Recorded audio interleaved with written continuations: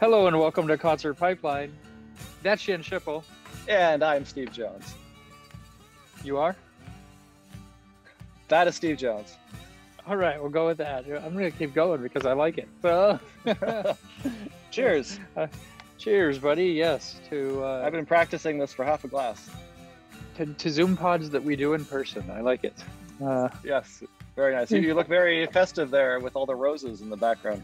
You know, I really set the tone for the area of your backyard that I want to be presented in, and I like the background here. So this is what we're rolling with. This is very well thought out. You know, I love the white. It matches your shirt and it matches your AirPods. Oh, thank you. Yeah, you're very coordinated today, there, Steve.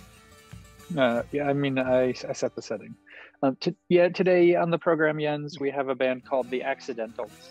And I had a chance to chat with all three members of the band, Katie, Sav, and Michael.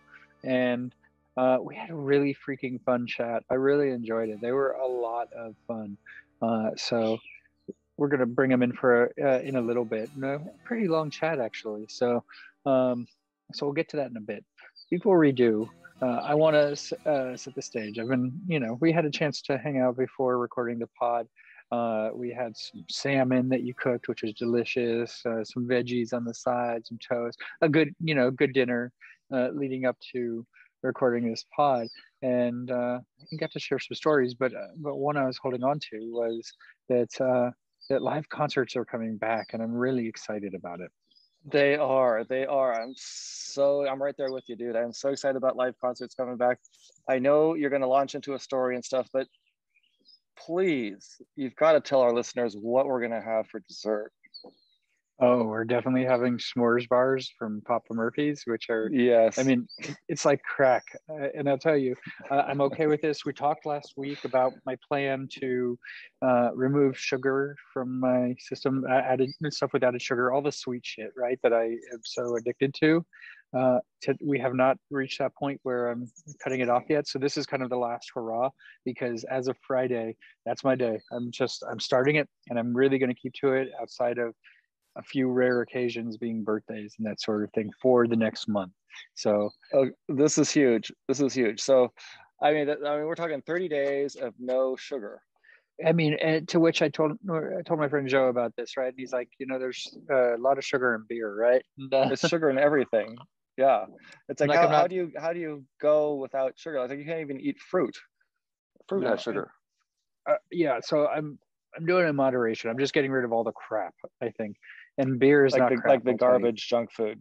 Yeah, exactly. Like s'mores bars and bars and cookies and brownies and donuts and Oreos. Exactly. You keep going. You keep talking. I'm just gonna keep listing off the things that I'm cutting out. Sounds good. So I got two things to say. One, you're hamstering it. Like, you are just packing your cheeks full of sugar so that you can survive for the next 30 days, right? It's Friday, which is like in 2 or 3 days.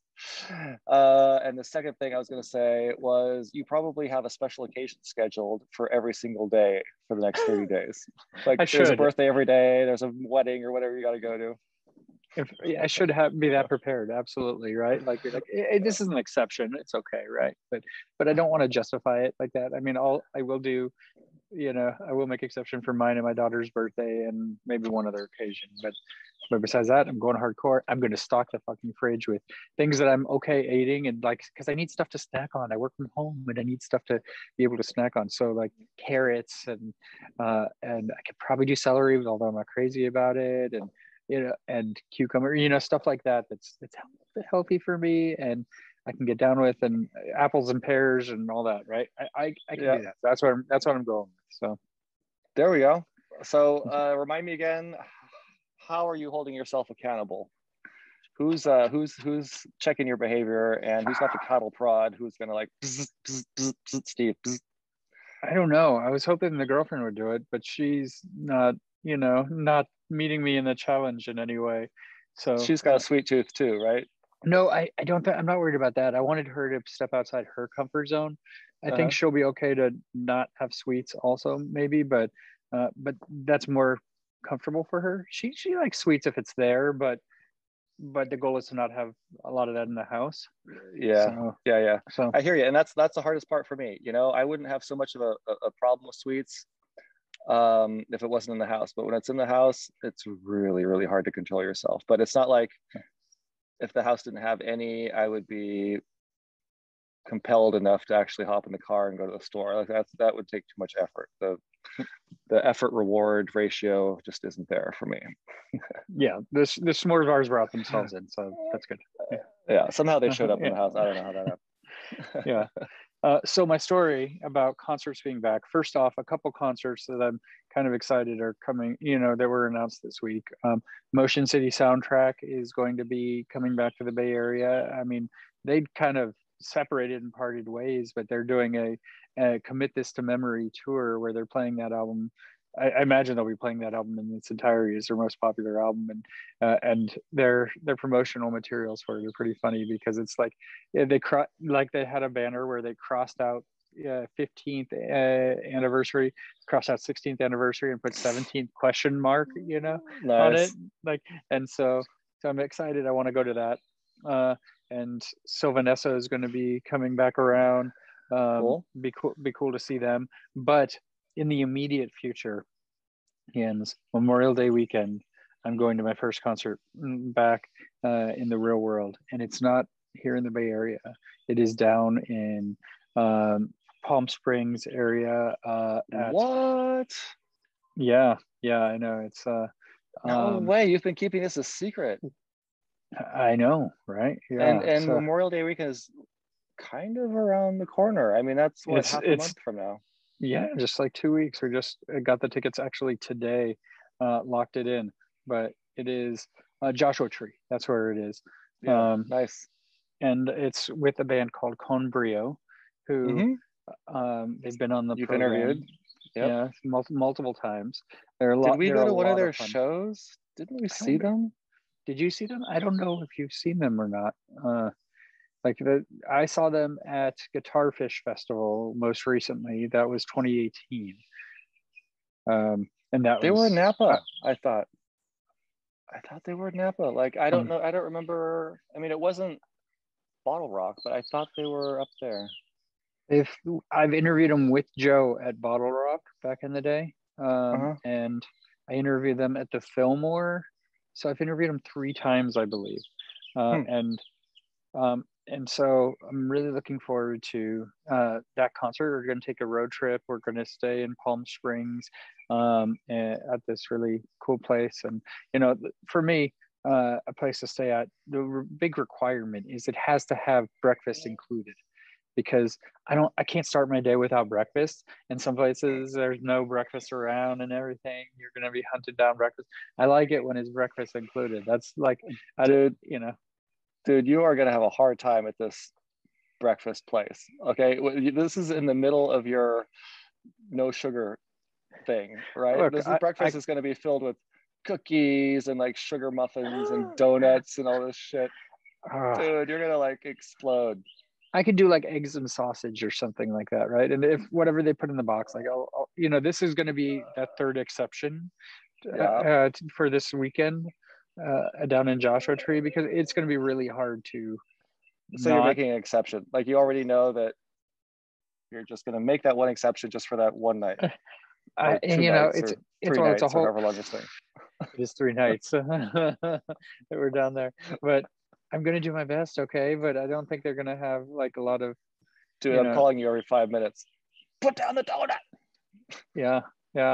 And so it'll be a lot of fun. And along with that, this is the second part of the story, is that I'm trying to get an interview. And so I emailed the manager, who I've worked with before over the years.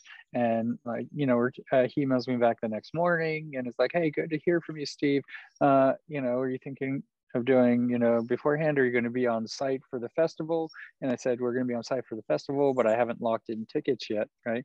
And, and then didn't get a reply right away. So 30 minutes later, I was like, I'm cool to buy tickets because I know it's been a really hard year for for year plus for bands and managers, purposes and everything like that. So so no worries there. And he emails back last night saying, yeah, the guest list is really tight.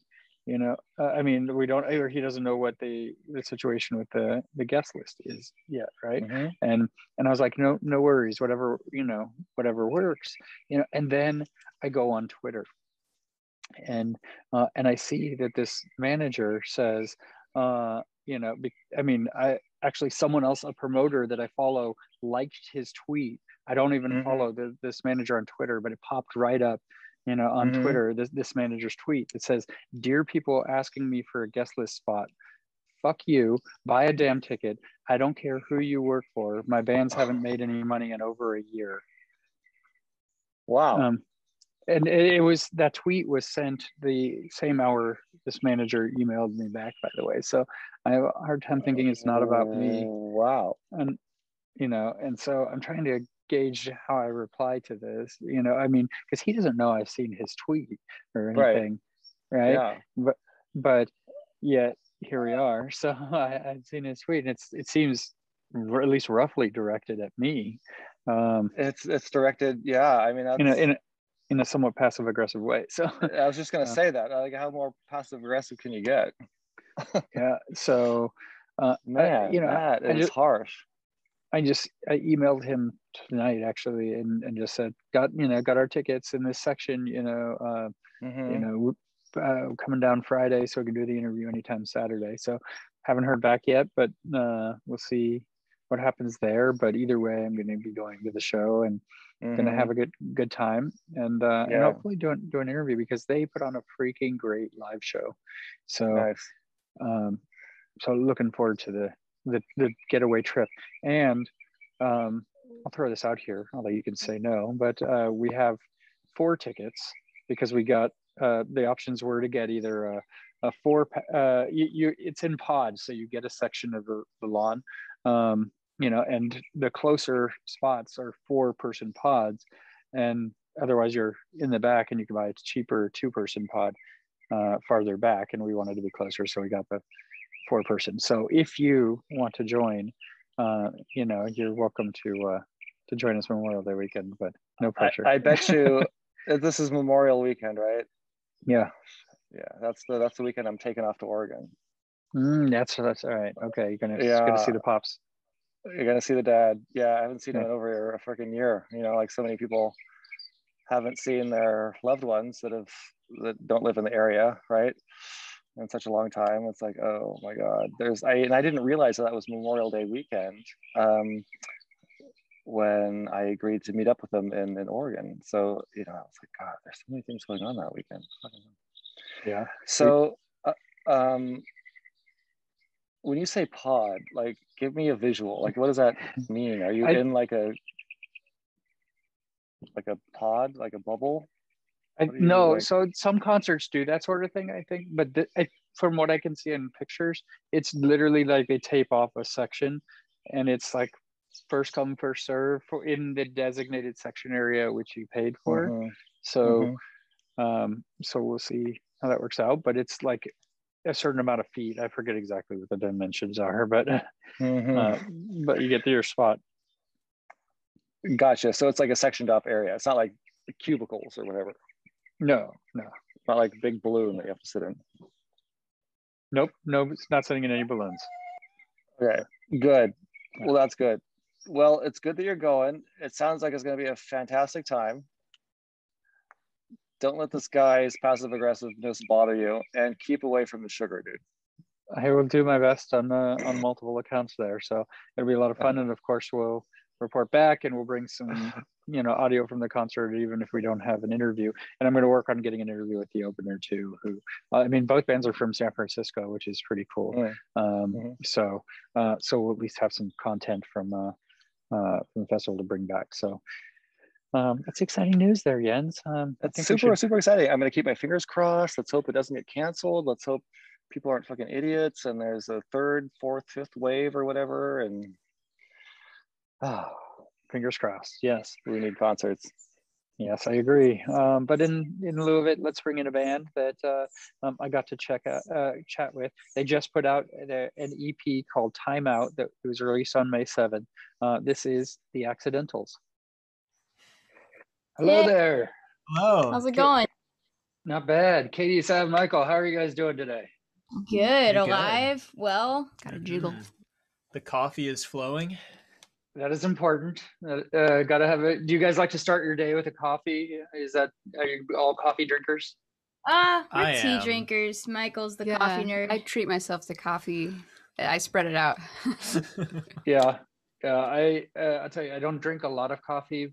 I mean, rarely ever. Usually it's like duck hunting season is when the coffee is really necessary because I'm up at like 3 a.m. or earlier, so it's good to have then, but I can appreciate it. So very cool.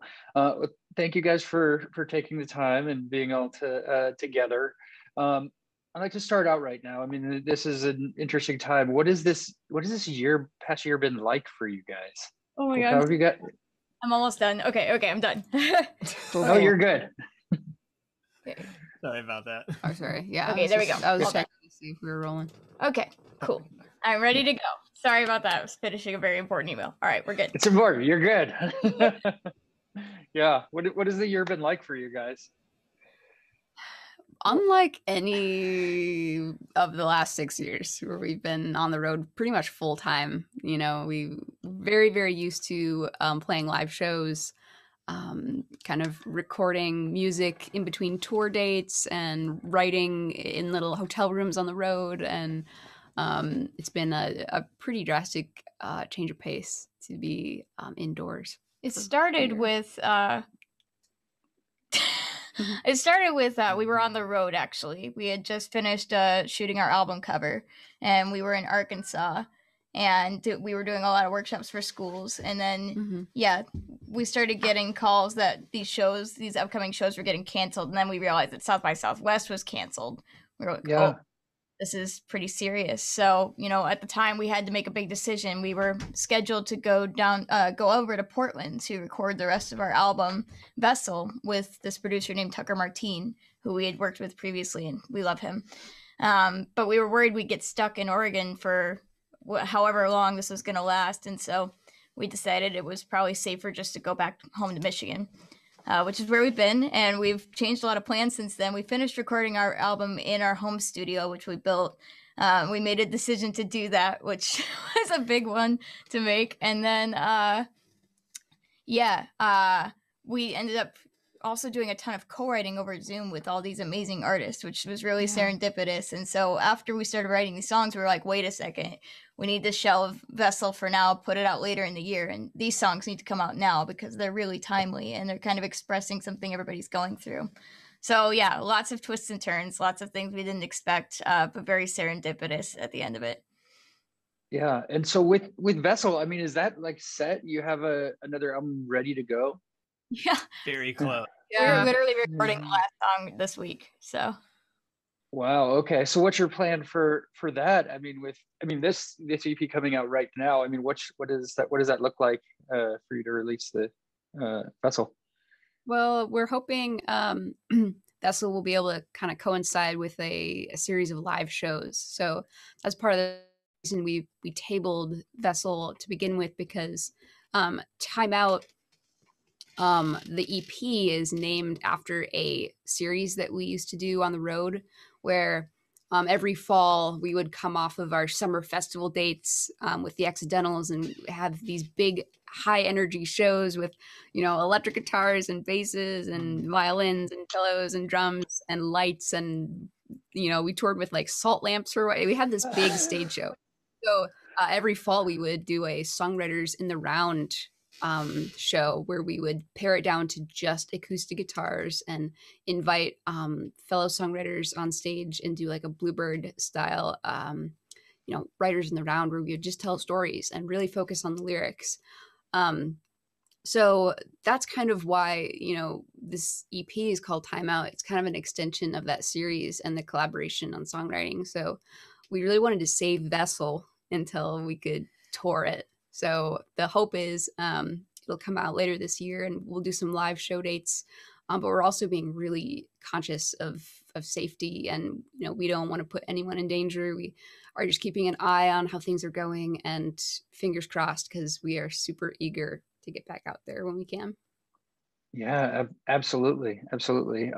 And so you guys, I mean, you come from musical families, right? So tell me about growing up. Like, what music did you guys listen to? What was on it? What were your parents playing in your household? Yeah, all three of us have really different backgrounds. Yeah. So my parents met in Nashville. That's where I was born originally. And then we moved to Traverse City when I was 5 or 6. But yeah, they were definitely musicians. My dad plays multiple instruments. My mom's a really amazing R&B singer.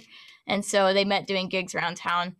And actually, they were both also touring musicians and session artists, and just really, really doing well in that regard. But we moved to northern Michigan, and they saw that I was pretty interested in music at an early age. I picked up violin at 12. And so I really wanted to be like in a family band when I was like a little kid. And they were like, oh man, we're going to have to get back into music again. Oh no. And so what they decided to do is like come together, form this family band, and like help me kind of get into the music scene and understand how it worked. And so, so I did that for a while. And I also, went to a lot of festivals.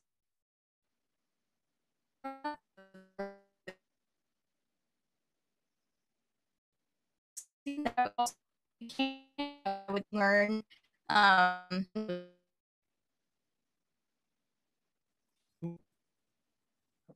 on, it come through. Can you hear me? What if I just switch to my hotspot? Okay. Can you hear me now?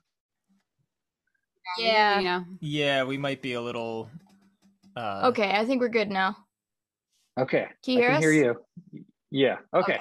Looks like the video's catching up a little bit too. Gotta love the Zoom interviews, right? So usually we don't have too much problem. Like, we've been, doing lots of interviews, and yeah, so sorry about that. Anyway, yeah, so there's also a really cool Celtic traditional fiddler folk scene at festivals, and so I would go and like learn these fiddle tunes by ear from other artists. And then I met Katie in our high school orchestra program, which I was a part of, and she was also playing multiple instruments and writing songs, which I hadn't really gotten into. I was mostly singing backup and playing violin, and kind of made those things possible for me once we became a band. I was like, oh, you can do that?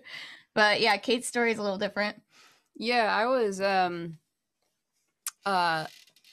I saw a lot of live music when I was growing up, but it was way more on the classical and the jazz and the chamber music side. So my parents were both musicians, and my mom studied voice, and my dad is a pianist. So yeah, we moved to Michigan when I was a really little kid, because my parents both got job offers at an art school up here called Interlochen Arts Academy. So my early music was walking around campus and hearing these orchestral concerts, and also on the side, like, I was falling in love with all this music from movies I was watching. Like, that movies were really my introduction to a lot of like popular music and indie music, and that was Guitar Hero for me. Yeah.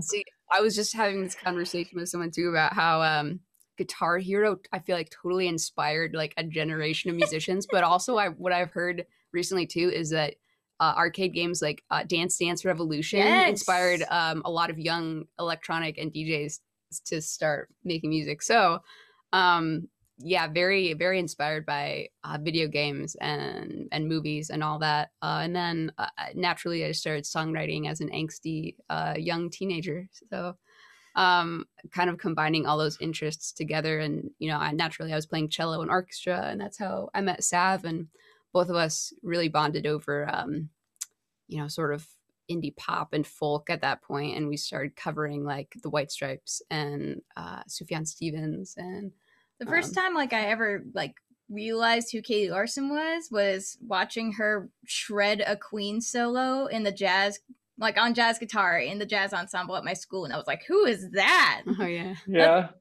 first person I've ever seen. Did she go here?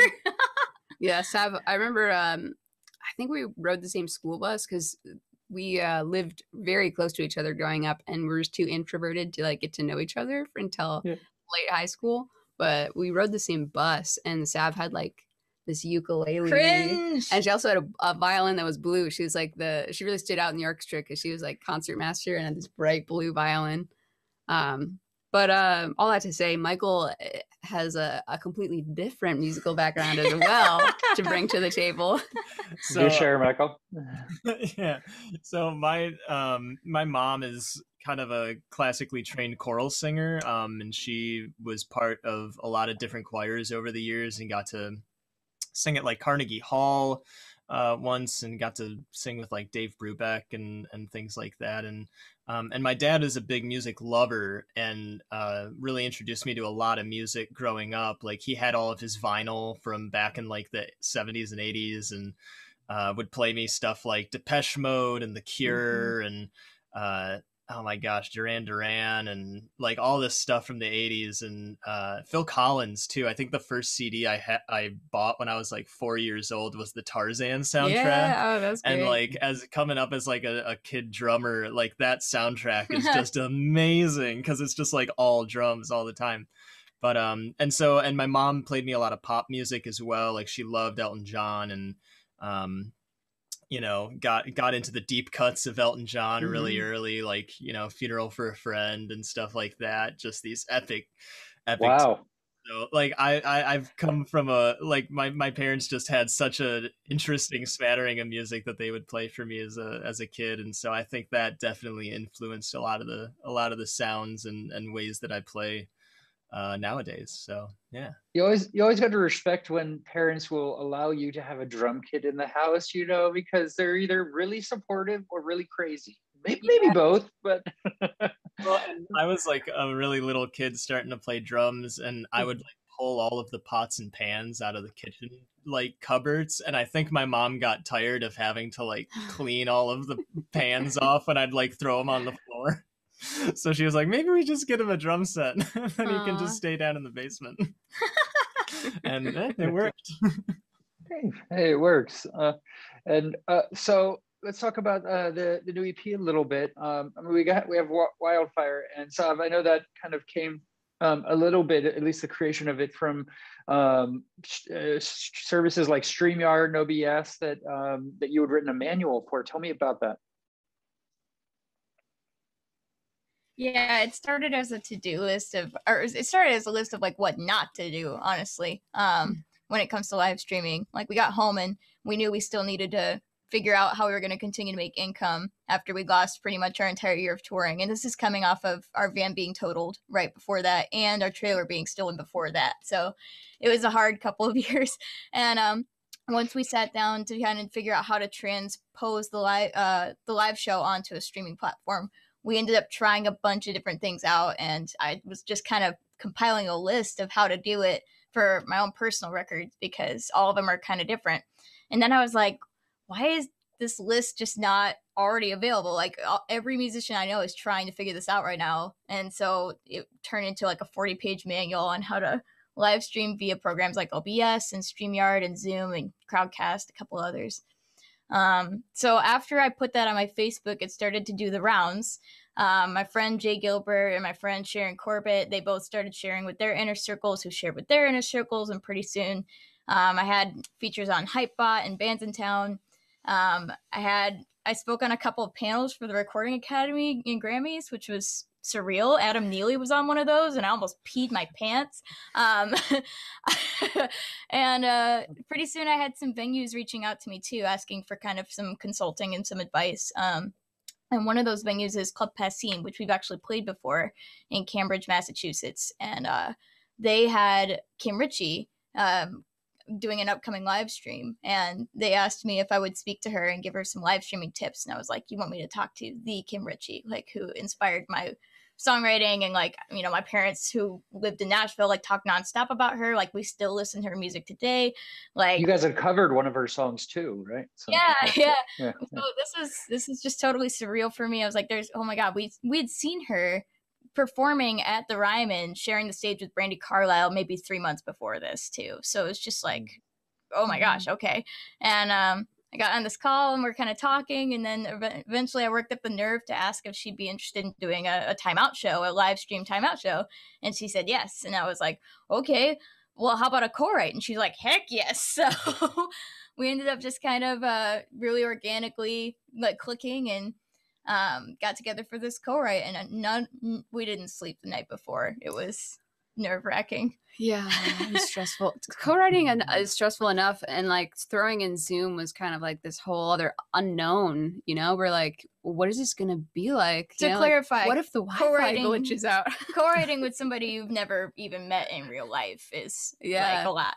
We were, but we went in kind of with no expectations. You know, at this point, we weren't planning to make an EP. We were just planning to, you know, get to know Kim and connect and write, because I think we had been kind of stuck a little bit, you know, just processing everything that was going on. I mean, there's no doubt there were a lot of dark days, and some days we just didn't feel like writing. So I think having this date set up with Kim, like we were really forced to put, you know, pen to paper and come up with some ideas. So we want to, you know, be starting from scratch. Yeah.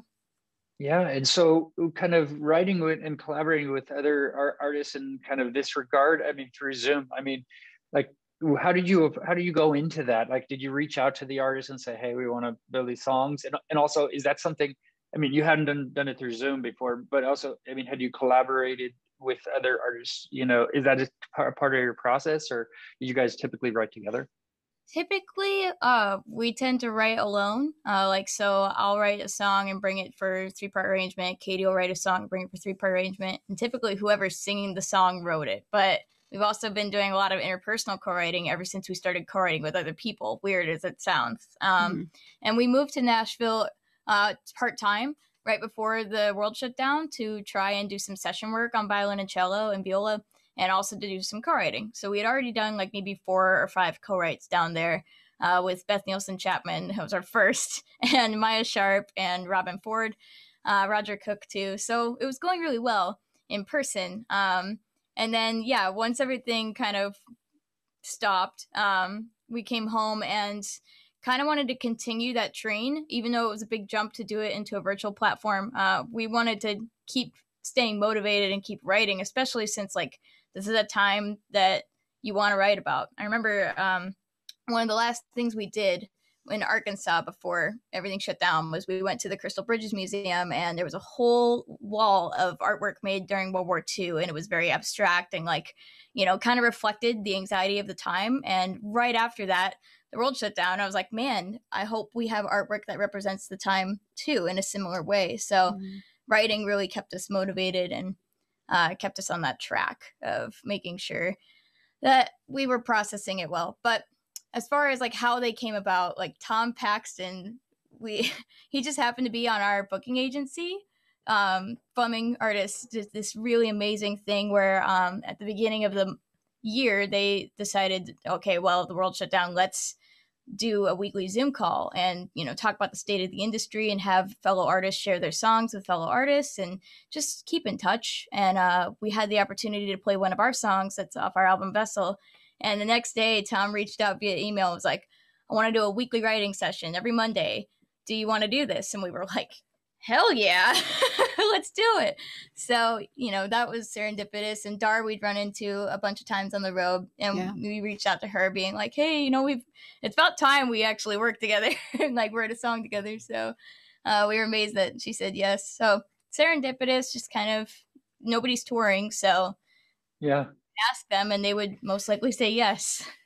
You embraced it and you got creative and didn't allow these, you know, restrictions to really slow you down, right? I mean, which is pretty admirable. That's awesome.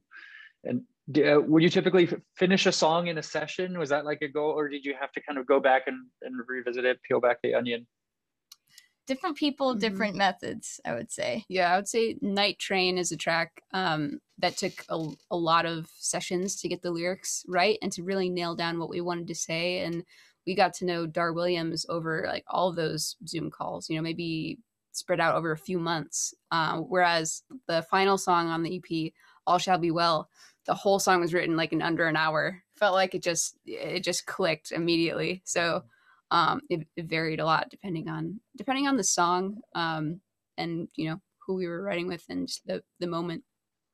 Yeah. So going back, your first album, Tangled Red and Blue, right? That goes way back. Okay, so let's dig into that for a bit, because there's some memories there. Tell me, was it just like a cluster, making that album? It kind of feels that way from what you're. Yeah. So our first gig ever was at Horizon Books in the basement in Traverse City, Michigan. Started out as a gig for my family band, and then Katie and I were like, well, how about we make a band, And then we were like, my family was like, hey, so there's this gig, you guys want to open for us? And we were like, yes. And then Horizon Books had this policy where you couldn't really do any covers without getting permission from the artist due to like a licensing issue. And so so we were like, well, it has to be all original music, which we don't have. So I guess we should write an album. So like in a couple of like maybe a week and a half, we kind of wrote enough songs. I wrote my first 5 songs I've ever written are on the Tangled Red and Blue album, which is no longer available to find. No longer available for purchase. So, but yeah, it was a very like, let's get some music out there. This is our first project. And we did it in Kopmish with Frontier Studios. Yes, that's the name of the studio. Beautiful, beautiful big barn. And I mean, it was my first time in a studio. Like I'd never been to like a folk or a rock concert like my whole life. This was all like brand new to me. I was like, this is so cool. We're in a studio. Yeah. Do you feel it came together, relatively how you had envisioned going in? We were in high school. We were 15 and 16 years old. We were a duo, so we had never even met Michael at this point. And I think Katie and I were really inspired by the same music. We both listened to Arcade Fire, both listened to the White Stripes and Sufjan Stevens and St. Vincent. We were just like, taking a lot of influence from these artists that we're both listening to and really inspired by. So, and we also, the movie Juno had come out not super long ago. Yeah. So the whole record has a very Juno vibe. It was a great time for kazoo and music. Yes. Yeah. And glockenspiel. 2012, big year for kazoo. Yeah. If I had $1 for every time a band told me that, 2012 is the kazoo year. I think there's accordion on that record too. Oh, there's definitely accordion. Yeah.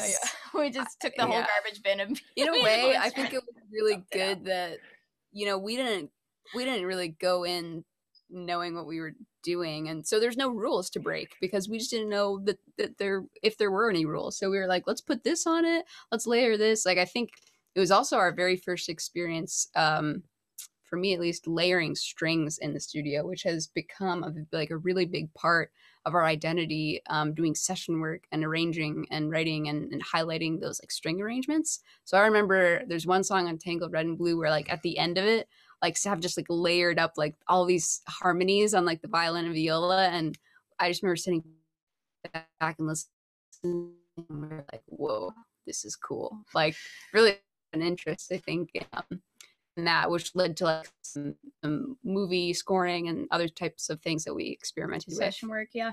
Doing that really early on. I think we scored our first movie like a year later. We were still in high school at the time, so we'd come home. The learning curve was very fast. Score the movie, go back to school the next day. Yeah. I mean, you guys did incredible stuff like while you were in high school and still able to balance that too. I know you played like 500 shows while you're rocking at school. It's just like, how'd you find that balance? Oh man, it was a very crazy time to be in a band, I would say. But we had a lot of help, I would say. Yeah. Like, all 3 of our parents being really musically inclined, they were never like holding us back. They were like, yeah, go for it. Like, we'll help you. And, my mom actually is our tour manager and manager to this day. She's kind of got the perfect background for it. She's a social worker, psychology degree, like travel agent, and in the music business. So it's like everything you'd want in a manager. But, we had that support, and also the local scene in Michigan was super supportive. Like all the other Michigan musicians, there's no sense of competition there. It's all very collaborative. And so lots of people like the Crane Wives and Blake Elliott and, Elizabeth Minor, May Earlywine, Seth Bernard, like all took us kind of under their wing. And, we played a lot of music festivals growing up where they were all there and just became really good friends. So yeah, and the brewery scene in Michigan too, there's so many places that allow for music to be played too, which is, you know, not always available everywhere. And so I think that too is definitely a big part. I don't think we toured nationally until Michael joined the band. Not until I joined, I don't think. Yeah. We were doing some national, but like most of it was in Michigan. So I think we owe a lot of the huge amount of shows just to being able to like go from school and then go to the filling station afterwards and play a set and then go home and do homework. So, you know, it's like bands that come up in the UK, they just like play everywhere. The same. At Workshop Brewing Company, you know, weekly residency at Horizon Books. Those add up pretty quick, you know. Yeah, well, you build that local presence to be able to, you know, expand out, right? I mean, how was that first national tour for you? I feel like the first really big one was South by Southwest. Is that what you're gonna say? I was gonna say the New York run. Which one? Was the one that we did in September, like right after I officially joined. Because it was either pizza? Yes, it was either I go back to college or I go on tour to like New York City and the East Coast. No, you know what? Let's talk about this because the real pinnacle for the band was when Katie and I both auditioned for Berklee College of Music, and Katie got a presidential scholarship. So she could have had a full ride to Berklee. But at the same time, we were offered a production deal in New York. And this is the time that we were actually in New York. So this was a big pinnacle. And we had like 24 hours because I also got accepted. So we had 24 hours to figure out, like, are we going to go to school for music or are we just going to go into the industry and just do it? And it's not a decision you can make in 24 hours. What is that? You're a kid, right?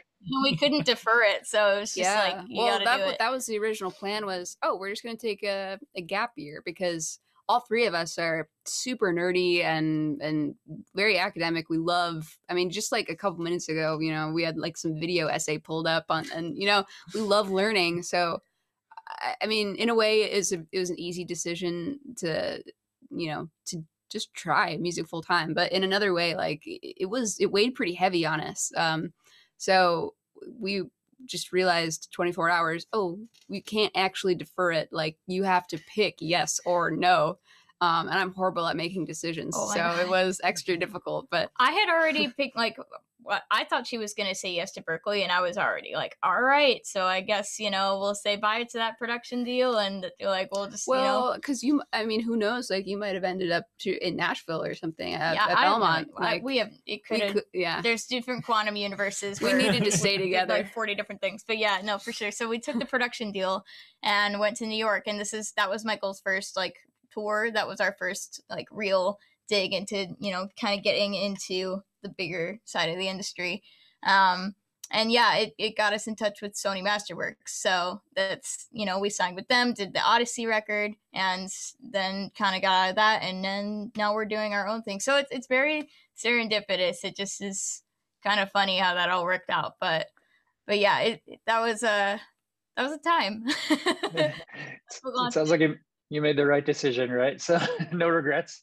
No regrets. It's impossible to have regrets in this business. You just can't. You have to like pick it and then commit to it and just treat that path that you take with like the fullest amount of appreciation, because there's no point in wasting a bunch of energy wondering if you did it wrong. You just have to make it right. Yeah. So tell me about the song KW and being able to actually play that with Keller Williams on stage. Yeah, so KW stands for Keller Williams, obviously. Yeah, so we've done some touring with him. We were really enjoying that. Like, he's one of the funniest, sweetest guys out there in the industry, and you know, we've played in his backup band a couple of times, which is just surreal. And yeah, so we were really inspired by his style of guitar playing. At least I was. And like when I came home from, I think our second South by Southwest, yeah, it had to be. I remember like sitting in the laundry room waiting for laundry to get done, and I was just playing this riff on guitar and just really messing with it, and pretty much knocked out the song in like maybe an hour and a half, and then sent it around to everybody like, hey, this might be a good one to kick off the shows with Keller. And my mom was like, you should call it KW, just to really like, you know, let him know that you were inspired by him. I'm like, that's a great idea. So then we did that, and I ended up when we got back on the road with him, it was like, hey, I wrote the song, do you want to hear it and maybe play on it? It's literally called KW. And he's like, heck yes, let's do it. So we performed it a bunch of times before we actually recorded it with him, and he flew in tracks while we were recording it, and it was just like, oh man, he just tore it apart. It's really good. So yeah, there's a very fun song to work on and collaborate with, and yeah, he's a good guy. That's so awesome. That's so awesome. So I want to go back to something you mentioned very briefly earlier, and that is the van, the van being stolen, all of your equipment. You guys lost $70,000 worth of equipment, and which is, I know, was a really big blow, and you guys questioned whether you could even continue after that, right? Tell me about that experience, and really about the generosity of your fans that came from it. Yeah, well, I want to say that we lost $70,000 worth of equipment, but within like a couple of days, we Kickstarter, a GoFundMe had been made, and $40,000 was contributed to it from our fans, which, is surreal to even say out loud to this day. So we'll start with that. That's the most important fact, is that a lot of money was raised on our behalf, and we were able to get a ton of our equipment replaced as a result of that. And our gear sponsors like Shure and Takamine and Roland Boss and many others came through and, gave us the equipment that we needed at a discount or for free. So yeah, we were really lucky in that regard to get back on our feet pretty quickly. But yeah, it was crazy because I had, and I haven't told this to anybody, I had a dream the night that it happened. I was in my hotel room, and I had a dream that somebody broke into our hotel room, and I woke up like, oh my gosh. And I thought I heard a noise outside, and I was like, I hope that trailer is secure, because we'd taken it off to get the van fixed. It was going through a major engine issue. And so we had put it in the parking lot of the Hilton right outside our room. And I was like, no, it's probably fine. I'm in soccer shorts. I'm not going to go out there. And then I was like, well, just in case, like, let me see if I can remember the trailer's license plate numbers, just in case something happens. And I fell asleep trying to remember them. And then the next day, early in the morning, we woke up and the trailer was gone. So it was a very weird premonition thing that I definitely still think about that to this day, and I'm a little wigged out by. But I don't know what was you. That's my crazy experience.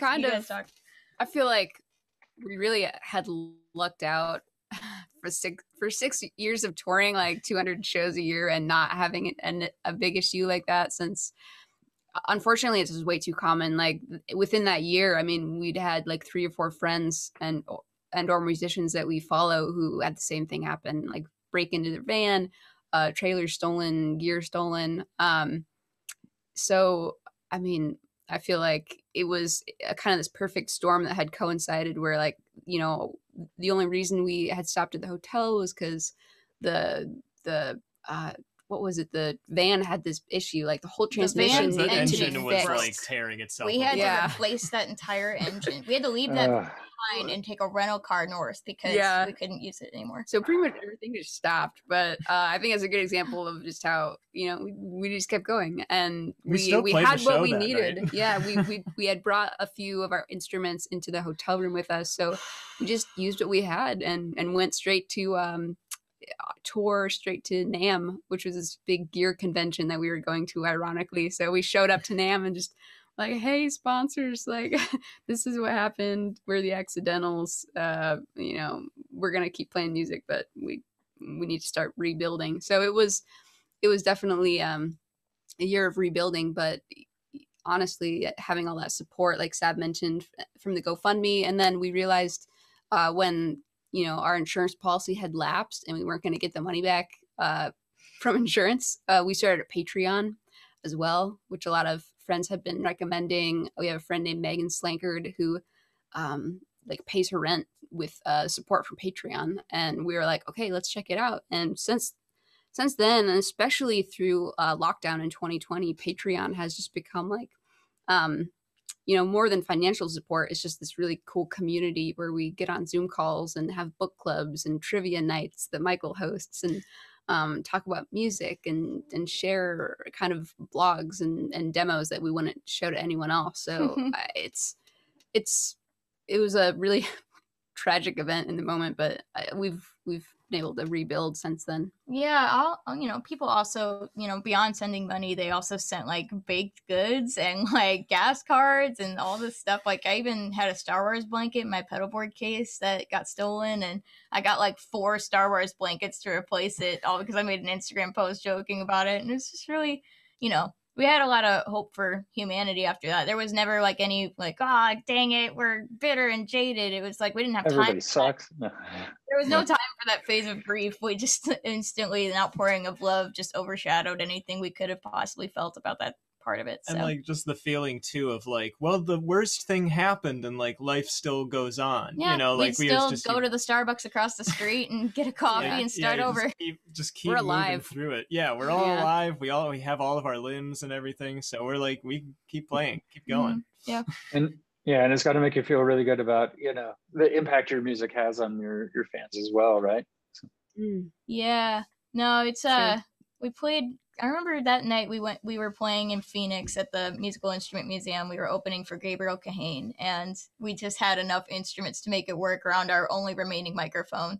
And I remember playing Crow's Feet that night, and one of the lines in the acapella section is, sometimes I will lose all I have just to see what remains. And it was so hard to get through that line because it was so much truer in that moment. Even though the song had been written like 5 years prior, it was just like, oh man, when you have lost everything else is still here. The music's still here, the people are still here, the venue's still here, and you're still here. So just make it happen. You still have everything you need. Not to quote Spy Kids, but an agent's only as good as its gadgets. So it's a totally off phrase. It doesn't work, in the music regard, as long as you have the instruments in the heart, you can make it happen. The show must go on. Yeah. And how far after that was the van accident, like where someone hit your van? Like, were you guys okay after that? 6 months after. That was in the summer. I think it was late June or early July. It was early July. It was a couple days after my birthday. We were driving back down, myself and Evan, our sound engineer. We were headed back to Detroit. I was actually like the next day flying out to Denver because we had like just ended a big run, and we were like all split, going separate ways and taking some time. And man, it was just one of those things where, all of a sudden something happens and, you're just in the moment, and like we got out and assessed all the damage and everything. And like our trailer had flipped. So Evan and I pulled all of our gear out of the trailer so they could flip it back over. And like the guy was like, do you want me to check your blood pressure? And I'm like, no, I got to get all this gear out of the well, you're like save the instruments. To clarify too, somebody had run a red light and smashed into the van on Michael's side. So the driver's actually where I sit in the van, right behind the driver's seat, was totally crunched in, which is terrifying. And then the trailer had flipped, and a couple of, I think we had relatively minor instrument damage. Kate's cello took a hit. Yeah. Well, Sav and I, so Michael and Evan hadn't made it too far. Like Michael said, I think it was a Sunday. Like we were all like, all right, see you guys later. Then like half an hour later, Sav and I get the call, and we're like, oh my gosh. So both of us took our cars and drove out to meet them. And at that point, all the instruments had kind of been laid out, and we just kind of did a quick overlook. But yeah, everything was pretty okay. There was one hole punched directly through Katie's guitar case that just missed the neck of the guitar by like an inch. Yeah. I was amazed. It was like our dolly, like the dolly that we used had just punched a hole through that. Just went right through the case. Yeah, but it just missed the guitar. Yeah, the damage to the car was like just behind the driver's seat, and I was just amazingly lucky to walk out of that with just like some bruises and like just a little bit of muscle achiness and whatnot, because I was thinking if that car had been a couple feet in front, like maybe I would have at least had a broken leg, and maybe worse. And so I'm always thankful that we walked away from that with no serious injuries. And our van, Black Betty, RIP, she kept us safe till the very end. And so she was so sick of us by the end of that. But definitely thankful that you know, we were all okay and that most of our stuff was okay. Because I just remember thinking, like, as soon as it happened, I was like, again? Like, we're gonna lose all of our gear again?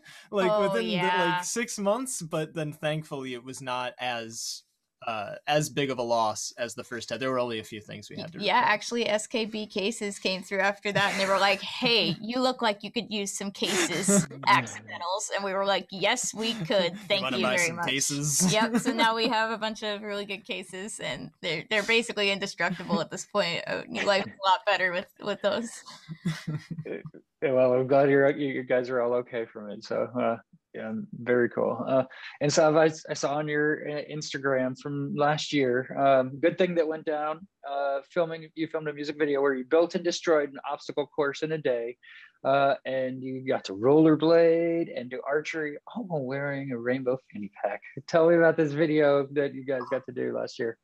Okay, you want to talk about it? Sure. So 2020 gave us lots of time at home. So we self-recorded, and we also made a bunch of music videos. Don't say what song. Okay, I won't say what song it's for. The song's unreleased, but the concept was Sav's, sister was, doing like an online summer camp program, and one of the projects she had to do was create like an obstacle course out of things from the garage. So we're like, hey, this is it's kind of fits with the theme of this song where we're always like making our own obstacles and like making life more difficult for us. It's just kind of like our theme in Accidentals land. So we set up, like just tons of props, almost like a Rube Goldberg sort of machine, all the way around Sav's house, and got the most like dorky outfits we could find. And there was an entire obstacle course. There was some continuous take footage. We had our friend Jordan Ari come out with his drone, and so there was like some very continuous one-shot take footage where we would just kind of pass things off, and then I'd have to like rip off my rollerblades, smack on my tennis shoes, and run around the house so I could meet somebody else and get my bow from. It's like I don't want to spoil too much. That was a workout. But we did it like 20 times, and like everybody by the end of that was just like, let's do a different music video where we just lay on the ground. Sounds great. Video jumping between like tires, like in that like training way, and I had to do that like 20 times, and by the end of it I was just like high knees. Yeah. Like, about to like fall over. So Kate's not look like you're sweating, and sorry. No, yeah. And, we're obviously going for being as ridiculous as possible in this. Totally. So, we try not to take ourselves too seriously, but that'll be out hopefully later this year. Yeah. Yeah. Song from the new album. Or Vessel, yeah. Mm-hmm. Yeah. And you're doing a really big puzzle right now. How is that going? Well, the cat sat on it yesterday after But I think it's mostly still intact. But I think Toby wants that puzzle gone. Yeah, I think he knows that we find it like that it has value to us, and cats always want to destroy things that have value to you. So wow, I don't think anybody summed up the nature of cats better than you just did. There's been many attempts. That was it. But it's kind of like we've been going back and forth. If we're recording or doing stuff, and then we'll take a puzzle break, and go downstairs and just kind of work on that and get our brains out of record land for a second, because it's still like a little too cold to go run around outside yet up here, and so it's like, okay, we need to step away for just a second. It's like we said, every studio has a vibe. It's one of some have like a record store above them, and like some have a coffee shop down the road, and ours has a puzzle downstairs. So hey, it gets you to a place you need to be, right? So creativity. So as we wind out, I want to know, I'm in the Bay Area. What places have you played in the Bay Area? What memorable shows have you done here? We did what was it? It was like the Polish American. It was like Swedish American, yeah. Yes. Swedish American Music Hall, Café du Nord. Yeah, Café du Nord. That was the one. And then when we came through with, we did an opening run with a band called Moon Hooch, which is like EDM saxophone trio. and we played the Great American Music Hall, which was so gorgeous. I mean, that's, I think, still one of my favorite venues. That was the one we were super late to. Yeah, we had to unload everything in the middle of the street and just like push in for load in. That was the fastest. We have tour stories. Our friend Charlie was a videographer. He was touring with us at the time. And if you go to our YouTube, he actually made these like minute-long tour recaps for every show on that tour. One of them being the Great American Music Hall. And you could just see us like getting out of the van and booking it into this venue, holding all this equipment. It's really funny. So yeah, the tour stories are clutch. They're really good. Yeah, we got stuck on the Bay Bridge. We just got stuck on rush hour traffic and didn't have enough time. The Bay Bridge will get you every time, I tell you. It's a mess. Yeah, we gotta leave like 3 hours early next day. Yeah, very cool. Well, I want to thank you guys for taking the time. I really enjoyed this chat, and your band dynamic is amazing. Like, it's just so positive, and you guys have a really great vibe. So I love it, and I'm looking forward for you guys as well to be able to get out there and play shows and play the new songs and put out the new album. I mean, lots of great stuff coming, and I know you're excited to get the new music out too. So super excited. We're ready. Oh, thank you so much. Well, thank you, Katie, Sav, and Michael. You have a great rest of your day, and hopefully we'll be seeing out here soon. Okay. Thank you so much. Thanks. All right. Bye. That was the interview with the Accidentals here on Concert Pipeline. And Jens, that takes us to the final segment on the program. What is it? Well, Steve, it is time to talk about what's going on in the world of music. So it's our segment on music news.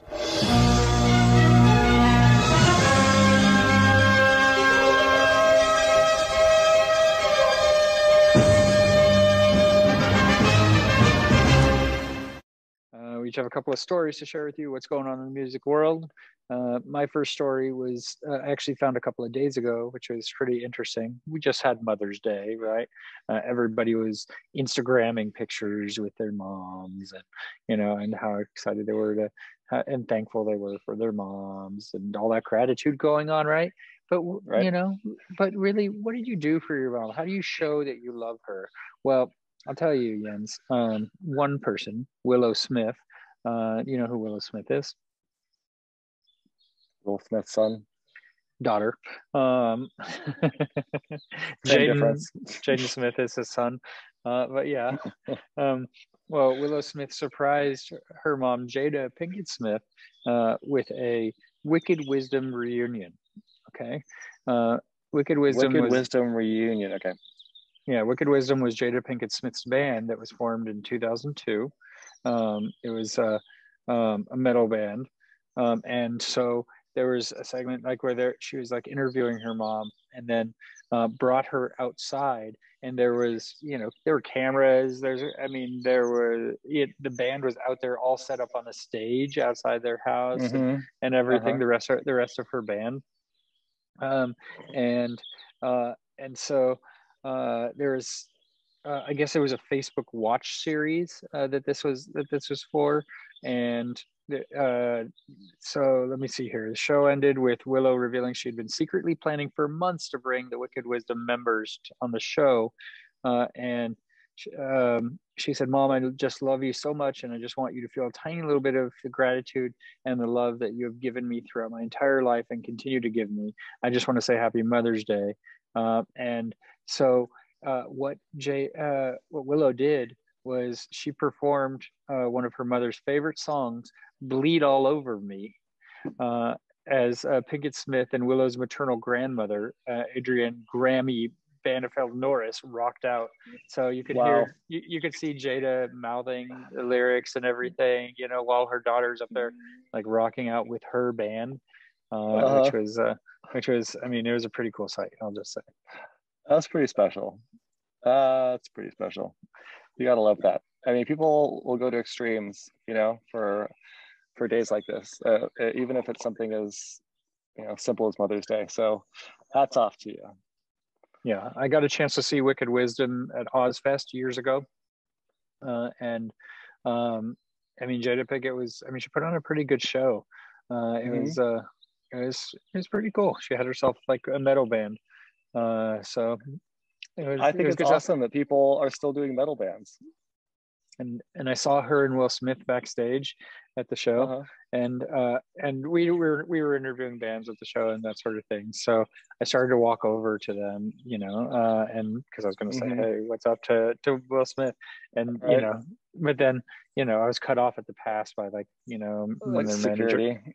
Yeah, and their managers or something was like, "Can I help you?" And I was just like, "Do you know where so and so's tour bus is?" Sort of thing. Like, they said no, but so I didn't get to. I thought he was the man in black. I mean, he can take care of himself, right? Right. He doesn't need no bodyguards. You don't need no bodyguards. Yeah. You got a story for us, Jens? I do. So Steve, that one of my favorite bands was a big deal when I was like a kid, when I was like 5 or whatever. So I'm talking about like the best disco band of all time from Sweden, ABBA. Oh, I thought you were talking about John Travolta. Go ahead. Dude, I like that guy too. He's also pretty damn awesome in Pulp Fiction. Okay. One of my favorite films. I'm just glad he didn't start singing during it. Fair. Pulp Fiction as a musical would have been very bad. That would be not the same movie, yeah. So we got Bjorn from ABBA, who says that there is definitely, quote unquote, definitely new music on its way this year. It said it's not the case anymore that it might happen, right? It's been a couple of years where they've been saying it might happen, the whole pandemic thing, but it will happen. We got that in quotes. I think it's time for fans like me to get excited about this. He has confirmed that in 2021, we will see brand new music from the band. Now, get this. It'll be the first time that the Swedish group has released new music in, you want to take a guess in how many years it's been since they last had an album? 30? Add another decade to that. 45? 40 years, like 1981 was their last album. Dude, what were you doing in 1981? Were you alive? No, I wasn't alive. You were not alive in 1981. So, I mean, holy shit. That was a long time ago. Like, what motivates these guys to want to get up and do another album? I mean, did they run out of money? Is that it? Did they run out of money? I mean, they still must get amazing royalties or something. I mean, Dancing Queen is played all the time. Anyway, so speaking to the Herald Sun, he says there will be new music this year. That is definite. Well, oh my God, this article repeats itself. Never mind. So he added, we're really, really, really good friends. The 4 of us stand in the studio for the first time in 40 years. It's crazy. They can still stand? They can still stand. It doesn't even mention wheelchairs or canes or walkers, They're rocking it, these guys, okay? They can still stand, first time in 40 years, and there's just something like magical in the air because they all know what they've all been through together. It's hard to describe, but there's a strong, strong bond. You gotta love that, right? You gotta love that. What is that fluffy little thing? And oh my God, what is that? That's embarrassing. What is happening? What is happening right now? so gay. Would you put my dog down? Oh, this little fur ball is I'm just kidding. He's a good boy. He's so he great. Likes ABBA. He likes ABBA too. So, I mean, back in April last month, they gave us some more information about their upcoming tour, which is the Avatar tour. And they are promising that this, everything they're going to play during the tour is very much ABBA. Wow. Okay. Yeah, they're not changing their sound or style or anything. I mean, it's going to be, the essence of what we expect.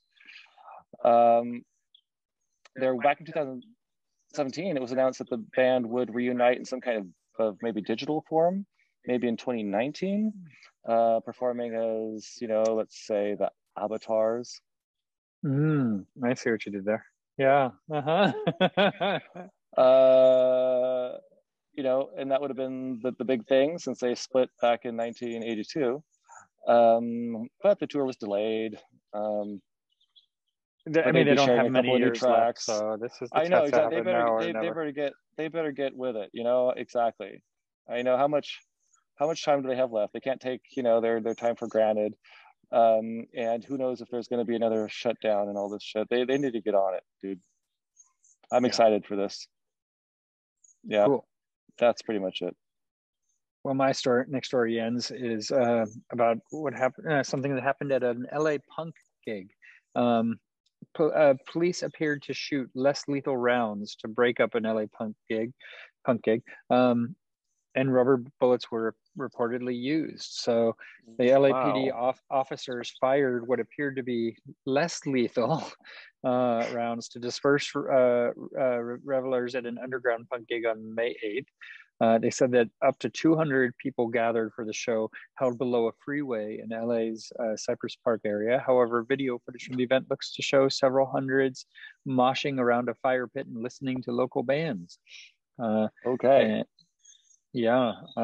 And so an LAPD spokesperson told the LA Times that the force issued a citywide tactical alert to disperse a large crowd after receiving reports of people setting off fireworks and disrupting traffic near the freeway. And they found people trying to set up a stage. Apparently no arrests were made and there was no reports of injuries. However, posts on social media claim that some attendees were left bruised by rubber bullets. So there's some pictures that kind of corroborate that. So at present, Jens, outdoor gatherings of a maximum of 100 people are permitted in California's Los Angeles County, where Cypress Park is located. So I'm assuming you still have to be masked for those things. I mean, one would assume. Yeah, and this one doesn't seem like it was sanctioned, it sounds like. So this was an unsanctioned thing where people, I don't know, using social media or whatever, decided to get together at a certain place at a certain time and have a little concert. Is that what I'm getting out of this? That's what seems to have happened. So okay, so the police decided to shoot rubber bullets at them because of that? Doesn't sound like a wise idea, but they went with it. Steve, I've got some feedback. I'm gonna write LA County, you know, I'm gonna write the president of LA County. Okay. The whatever, and I'm gonna say, instead of using rubber bullets, there's something, you know, less dangerous that you could use, and those are, you know, tennis balls. Like you and I took a walk earlier today, and I got nailed in the nose by a tennis ball. And you learned your lesson, right? Like you won't make that mistake again. You'll keep your eyes open. I'll never make that. Yeah. And there was no concert. I wasn't doing anything wrong. I was just walking by a tennis court, and boom, this tennis ball flies over the gate, bounces, goes right into my snodge, right? It was pretty great. And if I had been hit by a rubber bullet, ow. But that tennis ball right in the nose was enough for me to like pay more attention to obstacles flying in the air coming towards me. Yeah. I feel you. You got one more story for us, Jens? I do. Ever heard of a guy named Ted Nugent? Yep, I have interviewed Ted Nugent. You have interviewed him. When was that? Oh God, years ago, 2004, maybe 2005. Dang. Okay. Yeah.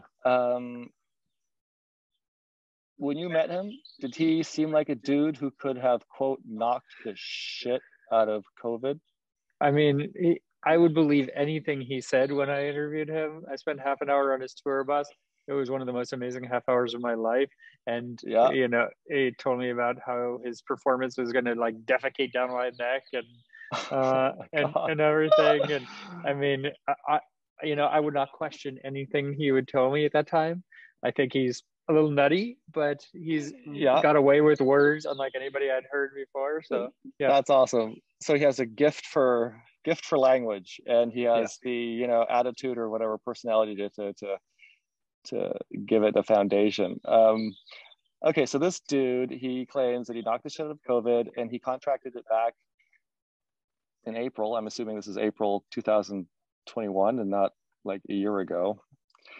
but he says that that he did it. He knocked the shit out of it, and he had a special formula going. Let me tell you about what that is. It was a combo of diet. It was a diet combo of supplements, hydrochloroquine. Okay. This sounds like a Trump recipe, but go ahead. Drugs, right? And organic vegetables. So the combo of these things helped him make a recovery. So I guess he didn't want to go mainstream and get the shots, right? So he says that he beat the disease that he previously declared was a leftist scam. Of course. By following a lifestyle endorsed by right-wing political organization, America's frontline doctors, who promoted the use of hydrochloroquine in fighting COVID-19, despite the malaria medication. That was the malaria medication. Yeah, that's why it sounds familiar. Yeah. Oh God, that was such a long time ago. Okay. Being debunked. Holy shit. So he tells his wife, Charmaine, I eat in smart proportions, and I eat wild game, and I eat organic vegetables by the bucketful. Yeah.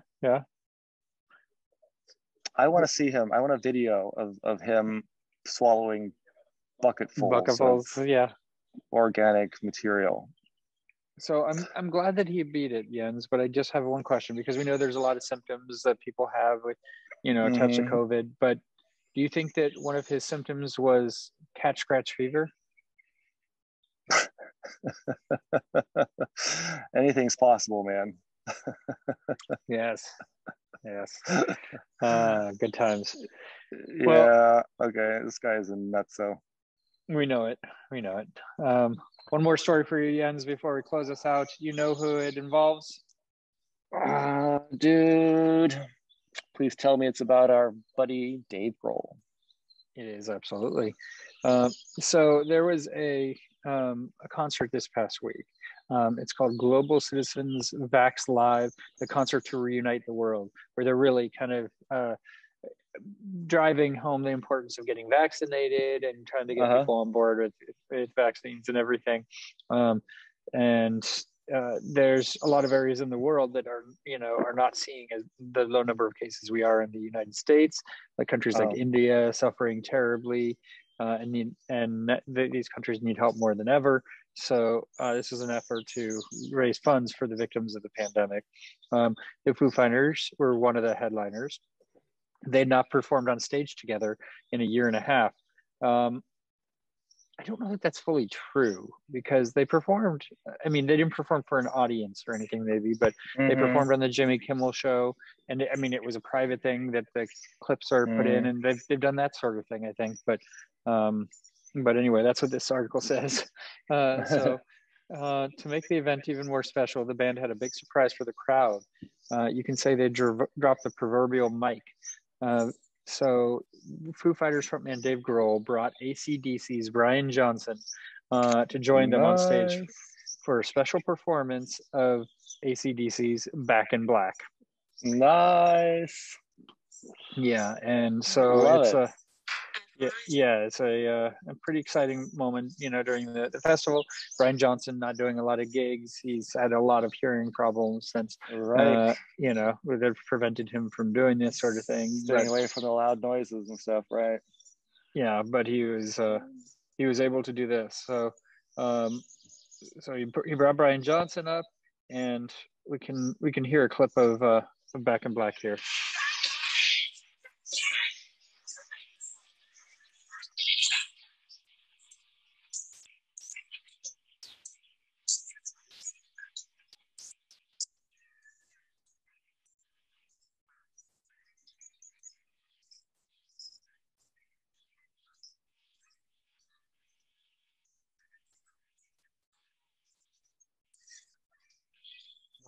And there was an audience and everything. That sounds beautiful, man. Yeah. Oh my God, that's going to be so excited about the future. Yeah. What an exciting opportunity for Brian Johnson as well, right? right? I know. Just imagine how excited he must have been. Yeah. Well, Jens, that's our show for today. So I think we had a good one. I think we had a good one. Yeah. We can close it out and we can dive right into the s'mores brownie after this. Let's do it. So next week on the program, we have an artist named Ethan Gold. Ethan's going to perform a couple of songs for us as well. So we have that to look forward to. Live music on the pod. Love it. And for all of us here at Concert Pipeline, that's Jen Schippel. And that is Steve Jones. We'll catch you next time. See ya.